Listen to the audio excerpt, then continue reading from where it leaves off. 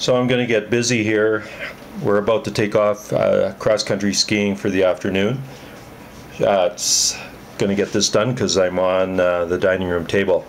She who must be obeyed has been staring out the window all morning, and if the storm gets any worse, I'm going to have to let her in, so we better get this done quickly.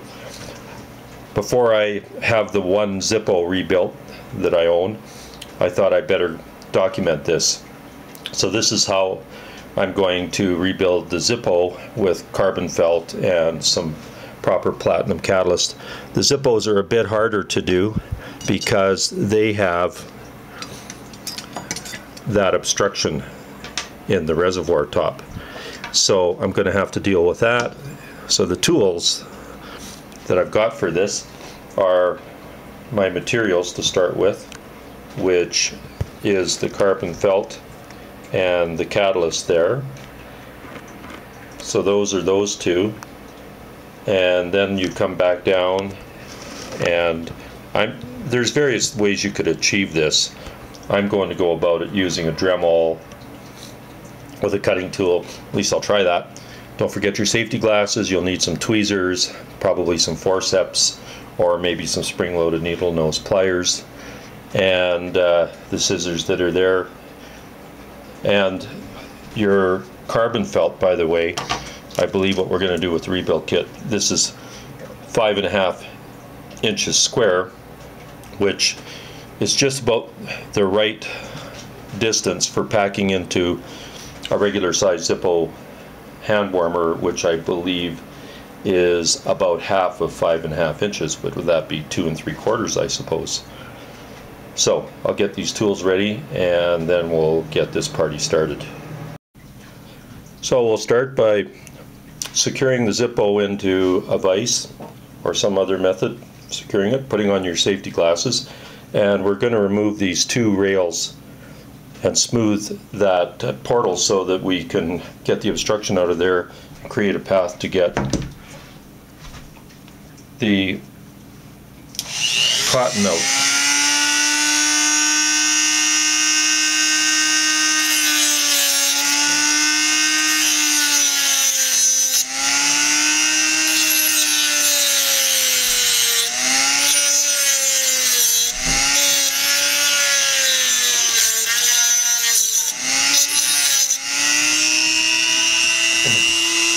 Oh, so now we've got those out. Just going to smooth this up, and she who must be obeyed is banging on the window, so it looks like I'm going to have to let her in. Be right back. Sorry about the noise there in the last shot. That was my daughter coming in with her friends. They'd be much better at modeling than I am. However, they're on their way to go skiing too. Don't forget, when you're cutting this out, hopefully you won't have any recent fuel in there that is going to catch the sparks and fire up on you. And now that I've cut the rails out, probably what I'm going to do before I smooth that out is get some of that batting material out. That's where the forceps come in handy, and just pull it all out of there. You can use needle nose pliers for that as well.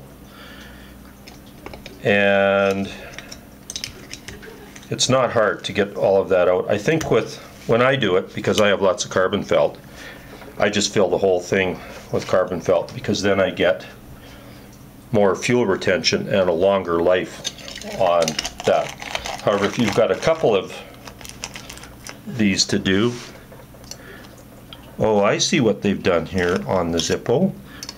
They've actually got plastic on the bottom. You don't see that on the Chinese hand warmers. Maybe I'll put that back down there. That must be some sort of a barrier. So it feels like it even might be partially glued, so I'm not going to pull it all the way out and inspect it. I'm just going to tamp it back down. So we're both learning as we go along here, so be aware that you're going to encounter that plastic, and you can either push it back down. So I didn't get a lot of cotton batten out of there, as you can see, and I'll probably get more carbon felt in. So you've got a piece of carbon felt that's about 5.5 inches by 5.5 inches, and you are going to cut that into strips to pack down into there. However, first I'm going to smooth the portal entry to facilitate getting it in and out, and not slicing my fingers.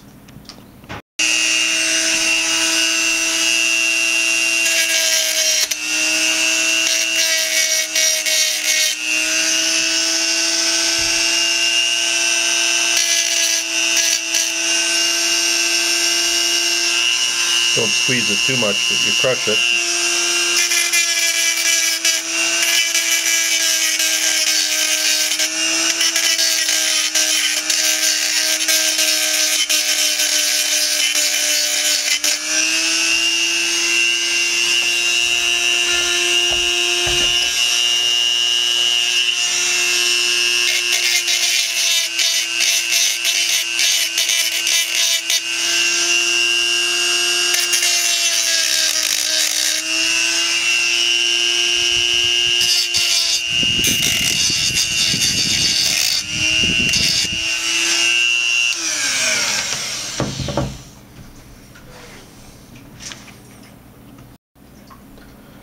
Now, this is the way I go with my carbon felt. You might have a better technique.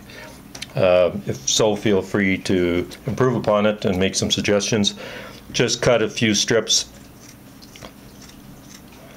and these strips can get shorter as you go along or narrower as so required. All you're doing is packing it into your reservoir, and you're trying to find the easiest possible method. Because the portal on this one's a little smaller, it might require smaller carbon felt. Then what I do is you can either use tweezers or forceps and start packing it in. So pack the carbon felt in as best you can. I basically just start packing it in with the forceps, and then you just maneuver it, massage it into place so that it gets down nice and even in layers within the reservoir. And now you see why the forceps are sometimes better, because you can grip it and then force it in like that and then take it out. Before you go to the next strip, get in there and just tamp it down, and then grab your next strip in the middle with the forceps and then insert it into the body, and do the same process again until you're near the top. And as you get near the top, we might be cutting these in half and then inserting them. So now that I'm near the top, you can see that's about where I'm at. I'm going to cut a couple of smaller strips. And one of the things I found handy near the top is have it up flat so that the interface right under the head, you don't have any little corners sticking up. It's a nice flat surface right underneath there to, I don't know if it makes much difference, but my theory is that evaporation will be better if it's being launched off of the area that is nice and flat, square surface. So I'm going to manipulate these in there, and for the very last one I'm going to get it so that it's basically sitting like that inside the reservoir in there. So that's what you're trying to achieve on the very last layer that you put in.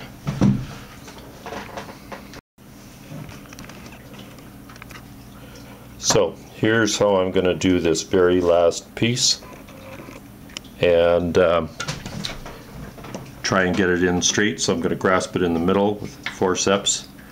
I'll insert it up to about that point, and then remove the forceps, and then try and articulate it into each corner so that I can make it come back and be flat inside. So that I'm going to spread the edges over toward the shoulders of the hand warmer and just tamp it and spread it and tamp some more and spread it until I've got the desired amount. Now, if you really want 12 hours out of this guy, you can really pack it tight. In other words, you can almost, like filling your gas tank, you can decide how much you want to retain in there and go from there. I find that I generally don't plan on being out for 12 hours, so whatever's just fits nice and snug in there seems to do the trick. So now I have what looks to me to be a fairly good surface there, and the next step is going to be to take the catalyst, and I am going to take the old catalyst out of that head, which never worked very well. I should get that one analyzed and see what it is, and go from there. Before you do all that, check your fit, that you didn't wreck everything with your Dremel or whatever you use to get those rails out of there. It still seems to be pretty good. So we'll carry on here. What you've got inside the Zippo heads is a retainer of some sort, and all the heads have a retainer of some sort in them, which you're going to have to remove, and then you decide how you want to hold your catalyst in again. You're going to pack it in. You can see that the Chinese heads, which by the way don't fit the Zippo, you're going to have to keep your old Zippo head, have a retainer in them as well. What I'm working on is getting some custom size springs that I'll be putting the catalyst into and fitting them in the heads to hold it in, but those springs are going to take about 3 weeks maybe to get here, and in the meantime I'm going to work with what I've got. So it'll mean trying to retain the old bulkhead that's in the head and reinserting it. So that pulled out pretty easily. The Chinese ones are held in on the distal ends, and it's more of a proximal fit in the Zippo. And now I can take my old catalyst out and set it aside. And now we're going to take some of our new catalyst material, and what I'm going to do is cut it into a size that strips just as I did with the carbon felt, and work on putting it in there. So I'll be right back to do that. Because I'm not sure what is in the catalyst material, I err on the side of caution and wear PPE, which, as all you government employees know, is the acronym for personal protective equipment. And I'm going to take my new piece of catalyst and cut it into a size that look to be about appropriate. And now I'm going to take it and insert it into the head. Now here's where you can also fine-tune what you're doing.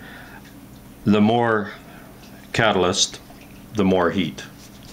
Now the piece I just put in there approximates more or less what I took out. There's the old one, and there's the new one. Now my theory is, and time will tell, what would happen if I put more in. So because I have lots of it, I'm going to do that. I'm going to put in twice as much as what was there before and see if this thing ends up. I've never heard She Who Must Be Obeyed complain about these things being too warm for her hands. Put your bulkhead back in again, and for that you may need to straighten it in order to get it to connect. This seems to be, yeah, I'm going to have to do a little bit of work there to get it to clip back in, so I'll do that and fiddle with it. And what we'll end up with is is a catalyst head that ends up looking like this. So I'm going to go and fiddle with that bulkhead there and try and get it to retain the catalyst properly, because I don't have any springs that are the right size. So I seem to have achieved a bit of retention here. It may wiggle loose over time, and maybe I've got it packed too tight. This is all going to be what I'll work with and do some trial and error. But now this is what I've got after replacing the catalyst in the Zippo head. So be careful when you pull that retainer out, because if you want to reuse it, you don't want it deformed to the point where it's going to be problematic to get it to fit perfectly again. And I would say that you see the two little indentations there, the retainer indentations. There's none on the ends. That's where you're going to be aiming at lining that retainer clip up with. Now all I have to do is fill the reservoir and light this, and we're going to take off to Emerald Lake and do some skiing. It's not really hand warmer weather per se, it's just below freezing, but we'll give that a try and see how it works out. Maybe later do a temperature test with a different one. And I thought, as long as I was about to fill, I should also make a couple of observations about filling, because this little watering can, which I receive with the hand warmers and you see quite often, the last time I saw that being used, I was trying to recollect, I think it was some Muppet that was out watering their garden. In order to fill up a hand warmer, it's ridiculous. So when you get this, throw it in the garbage. And if you have any vaping friends, they all have these things for filling their juice up, which work very well. And now I'm shipping one of these bottles with each hand warmer when we send it out. So maybe I should include it with the kit as well. These are nice because you can pressurize the fluid and measure the amount so you don't overfill and get it in quickly. So 15 mils is going to be fine for me. You can do trial and error, because depending on how you pack your reservoir, that might dictate how much you're going to get in there. So I'm going to fill my reservoir with the 15 mils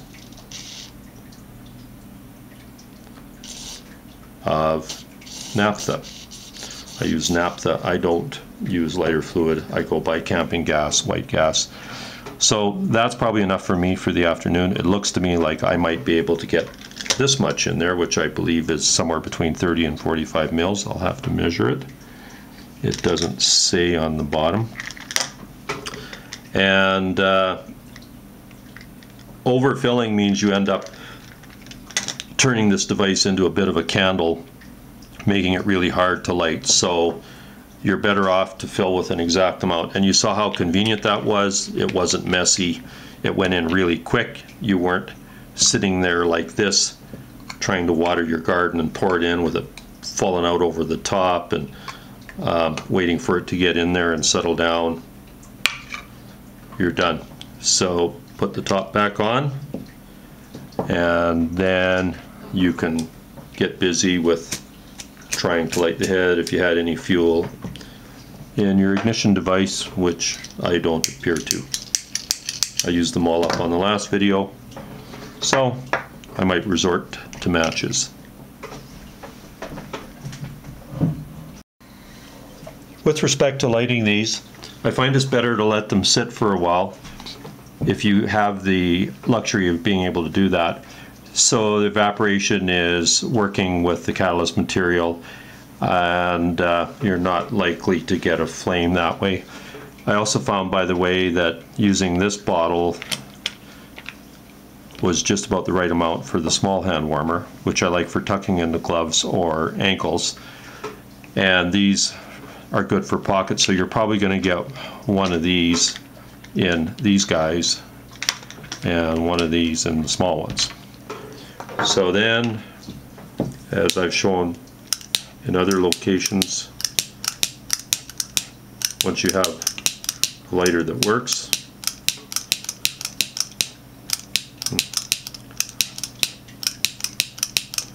You can see already on the Zippo, I've got a glow there.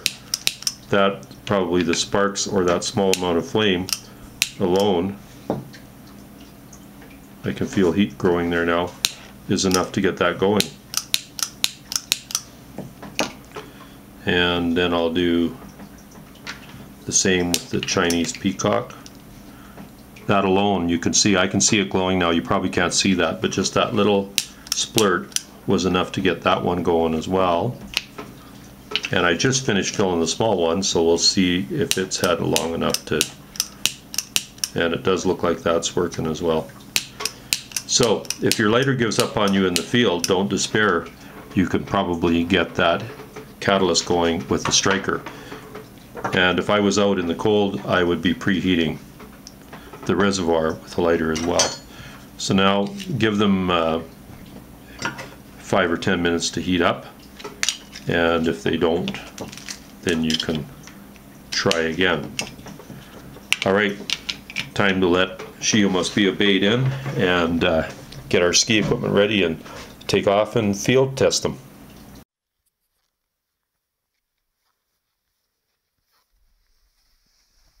you remember your hand warmers? Yes, I got it. We're going to need to test them because I forgot mine.